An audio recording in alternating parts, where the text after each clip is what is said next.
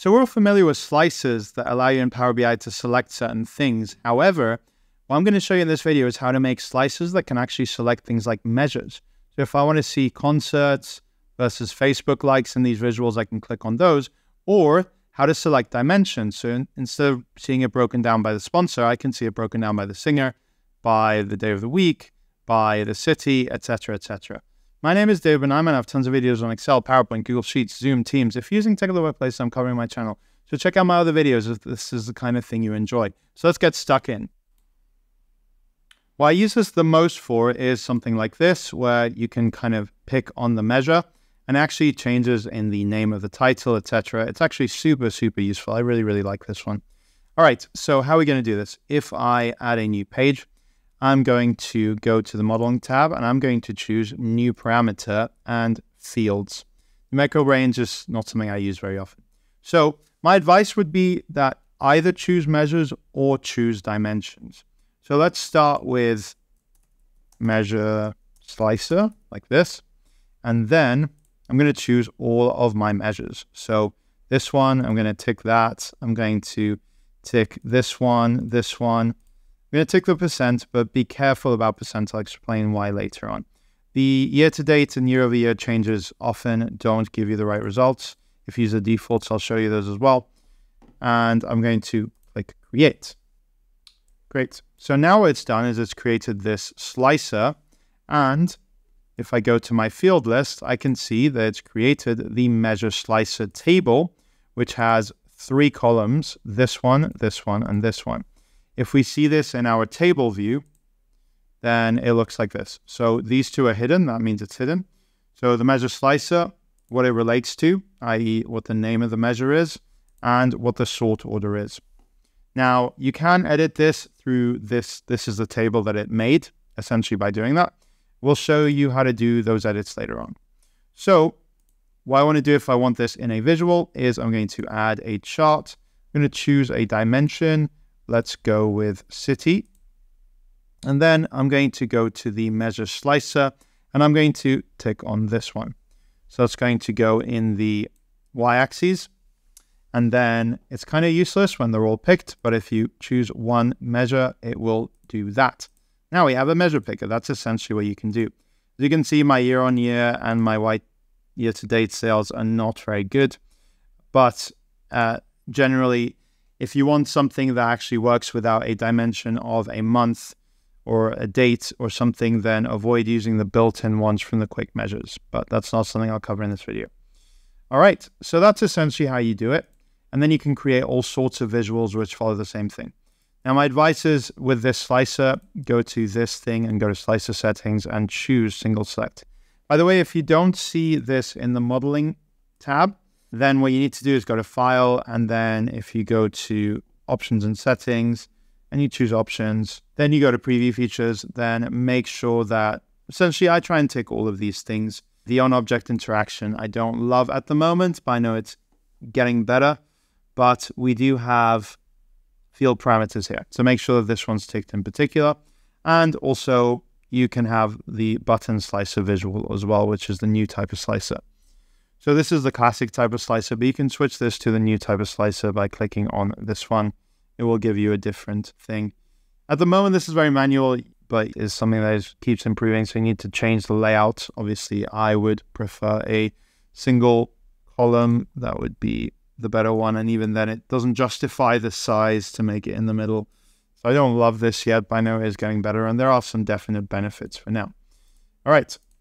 So you do want it to be single select. You don't want people to select multiple ones, and you can create multiple charts from it. So if I choose a line chart like this, I can do that by date and choose it from my date table, dim dates. And then always remember that to get it, you need to choose this one, not the hidden ones, but this one.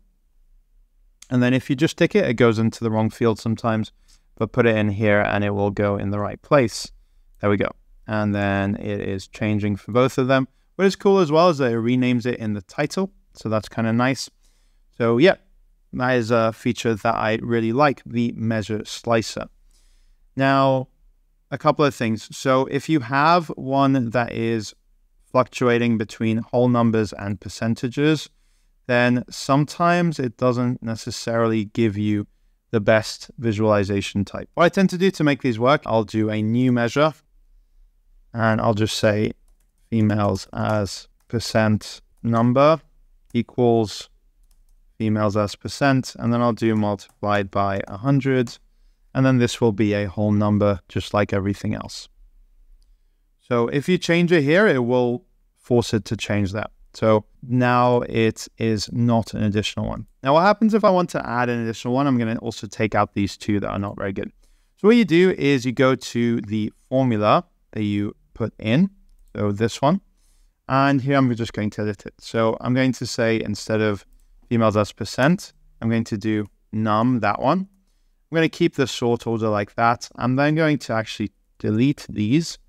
So I'm going to select these two and delete them. And it gives you the sort order like that. I mean, if I did it as 7, it doesn't matter because 7 is obviously bigger than 4.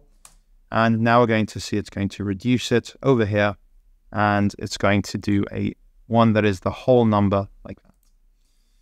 Great. Now, what if I want to do a resort? I want to put this, maybe spectators is the second most important one. So I want to put this after 0. I can switch this to 1.5 if I want to. You have to reorder it manually. You can if you want to. But yeah, then you can see it jumps up above Facebook likes. If I want it between concerts and Facebook likes, I can do 0.5, just any number between 0 and 1. And it will do it like that because it is already sorted. What about if we want to get this working with dimensions? It's kind of the same idea. So let me do another thing here. And I'm going to do modeling, new parameter, fields. I'm going to say now, what are my dimensions I want? So city, I'm going to do extras, country, just all the dimensions. I'm going to do gender, satisfaction, singer. And then my dim dates, I'm going to choose the date, the month name, and the year, and also the day name. I'm going to choose one of them from the wrong table, and I'm going to show you what happens if there are no relationships. So if I choose month here, instead of the other month, I'm going to choose create, and we're going to see that that one's going to be wrong. You could have reordered them in that screen, by the way. You can't get back to that screen annoyingly afterwards. So now that I've called it parameter 2, it is only editable by this screen. So if I want to change it, I'm going to have this dimension slicer, press enter, then it's going to put it in here. And these are still going to have the names, parameter, etc. You can rename these if you want to here, but it is much more manual if you don't edit it at the onset. So once you got that, it will create this slicer. Again, I like to do single select. So in this one, I'm going to choose single select, and I'm going to choose a visual. Let's do this one. And this is going to look at the dimension slicer looking at a measure. Let's do number of sales. There we go. So sales by city. And then if I switch, it's going to be sales by extras, sales by country, sales by gender, sales by, which is great. Now, what if you want both of them to be active at the same time? So what you do is you click on slicer and you click on the measure slicer. Now, it sounds a bit counterintuitive, but we're not going to create an actual measure of this. We're just going to use this one in our visuals. So here, I'm going to go to measure slicer. I'm going to drag in this one, take out the other one, and make sure that something is ticked. Almost always, as I keep saying, make these single select. You can do it another type. You can do like a tile, but it has to be single select, in my opinion. Otherwise, it doesn't really work that well. There we go. Now I've put them next to each other, and you can see that the user has full control over that. Now, a couple of things. If you choose something from the wrong dimension table, you will get this repeated data set that is pretty much just the same. Remember, I showed you how to delete things from it if that's not what you want, or how to amend things from it as well from the actual function, which would be to just kind of edit this. So if I want to switch this from that month, I can do it from month in the dim dates. That's the one that I need.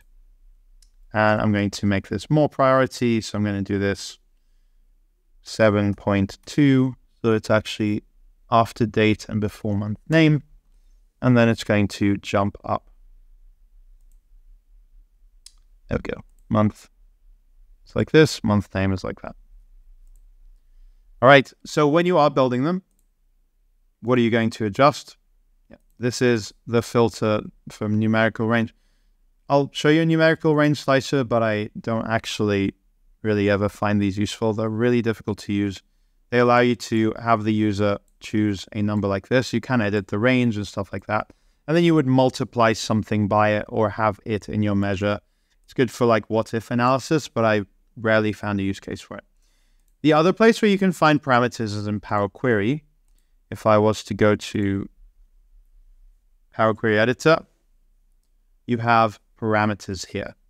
And parameters allow you to specify a different location or a different filter that you can then use in the rest of your Power Query. That's a completely different thing as far as I can tell, but the field parameters are, in my opinion, the hugely useful ones and the most important ones. So if you rename field here, I can double click to rename it. So I can rename it to dimension picker. And then this will only rename it for that. But if you want to rename it for all instances, you can double click and call this dimension picker 2. If you are going to insert it, then let's just do another measure picker. Let's choose some different ones, some more variety like this. Then a couple of things. So you can drag and drop them and rearrange them in here. I wish you could edit this after you built it. This is much better than editing the code. Rename it there, add a slicer to this page, tick this or don't tick this. But yeah, super useful to be able to get around those issues. Now, if you are going to just add one of these slicers to a page, you do get a bit gibberishy results. So this will tell me what all of my values are in a table. And if I was to add that to a chart, it would then give you kind of nonsense sort of results. Where I put the measure picker in the y-axis, it just puts them all side by side. But since they're not comparable, it doesn't really make sense. That's one of the reasons why the as percent doesn't really work that well. So they're all kind of in the same order of magnitude. Now, one thing that I like to do when I have a measure slicer, and by the way, I do this in pretty much all my reports, is I like to have a multi-row card that will also look at the measure slicer, but will actually be disconnected from the slicer itself. And the way to do that is if you click on this one, you go to Format and you choose Edit Interactions and you untick this one, you'll always see the values from that. It is still affected by other slices, by the way. If I was to click on things, you can see that this is changing. So another trick, let's say you want to actually have the fields as a slicer based on this dynamically. You'll see what I mean. So I'm going to duplicate this one. I'm going to click on it, Control C, Control V. And then obviously one is clicked, the other one is clicked. But here's a little trick. If I move this to this side, I'm going to go to here and I'm going to choose this one. Show values of the selected field. Move things around there. So now if you click on the dimension slicer, it will show extras, the extras option, city, the city options, etc. I hope you've enjoyed that. My name is David and I have tons of videos on Excel, PowerPoint, Google Sheets, Zoom, Teams. If you're using Technical Workplace, I'm covering on my channel. Thanks for watching.